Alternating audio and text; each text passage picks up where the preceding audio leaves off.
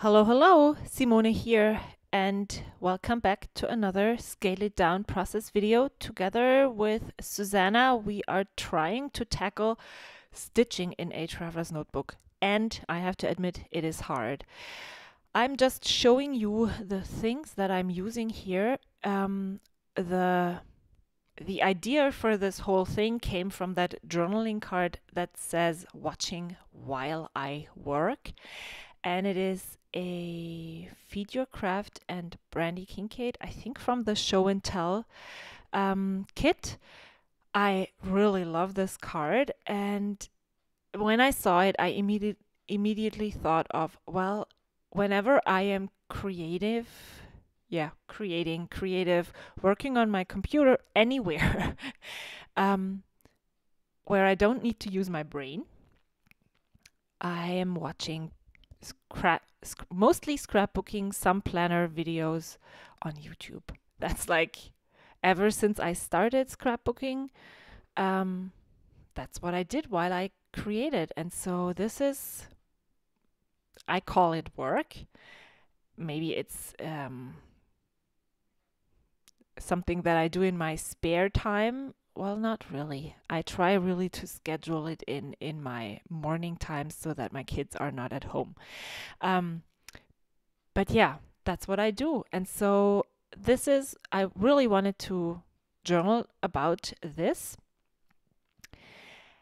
And yeah, why did I choose this for stitching? Because I had the idea when stitching in a traveler's notebook, I don't really want to sew on my pages because you can see it on the other side, and I want to use that other side. So my idea was to use stitching on other objects, stuff that I put into my notebook. I really wanted to use stitching on die cuts. I thought maybe if you have floral die cuts and you would like stitch around the flower shape, or you could do that with leaves or with a title that you follow. That would be really a fun idea, but I didn't really have anything on hand that would work for that.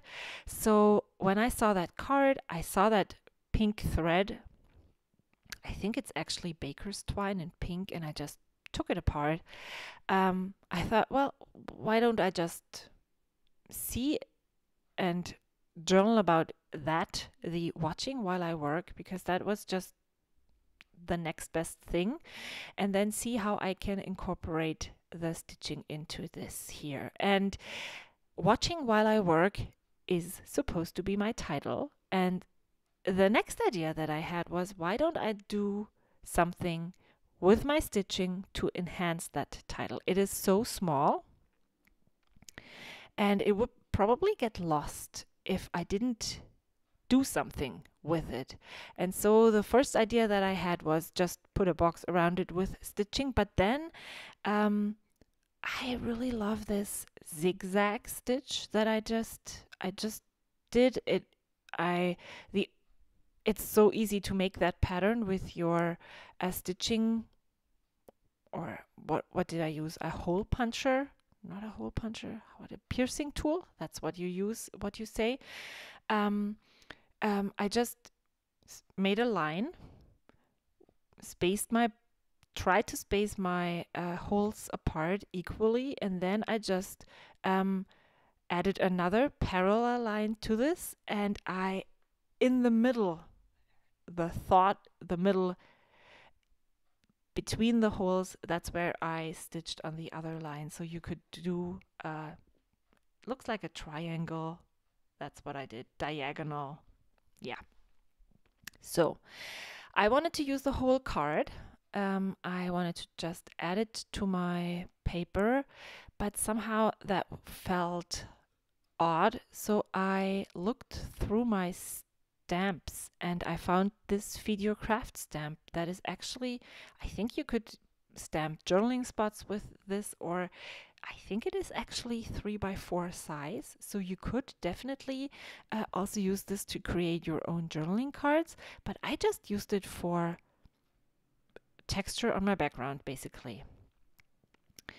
And yeah, so stamped on the bottom right side and on the top left of the card.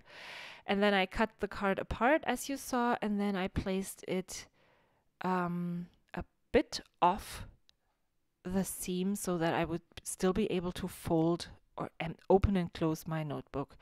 That is probably what is the worst part about traveler's notebooks. You can't really bulk up the middle, the close to the seam, just because it just doesn't really work that way. It will bulk up, it won't close anymore. If you have a stapled insert, the pages might fall out. So you really need to be careful with how much bulk you add close to the seam, to the fold. Now this is actually the result of another video that I did for the Stash Bash group, where we were using our die cuts. And what I did when I went through all of my die cuts, I went through all of them and purged them and put them there. And I actually wanted to take a photo and do a giveaway, but I haven't. So this was on my counter in my pantry where I keep all my craft supplies, and I pulled the card. I found the thread, and then I thought, oh, there's a lot of pink embellishments right on top. Why don't I just look what's in there and use what I have there? And I found a lot of embellishments in there. Maybe I shouldn't give them away and just add them all together and go through them. And you will see later on I use a heart punch and just punch pink hearts out of another die cut. And yeah, that is a very easy way to use stuff up that you had forever. So you saw me cutting out that heart of a tag from the die cut, and once you decide that you don't really use those anymore and you can give them away, once that I do that, there's something really strange happening to me, at least, because then I'm free to just cut it apart and use bits of it because it's not precious anymore. Maybe that's what it is. Suddenly, when I let things free, I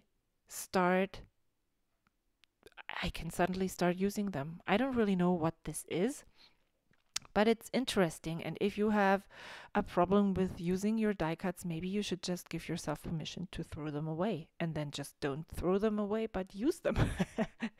Okay, so I'm done with my layout. The only thing that I'm doing is adding a really very short phrase of journaling on the bottom 2 lines of the stamped journaling spot, and then I call this done.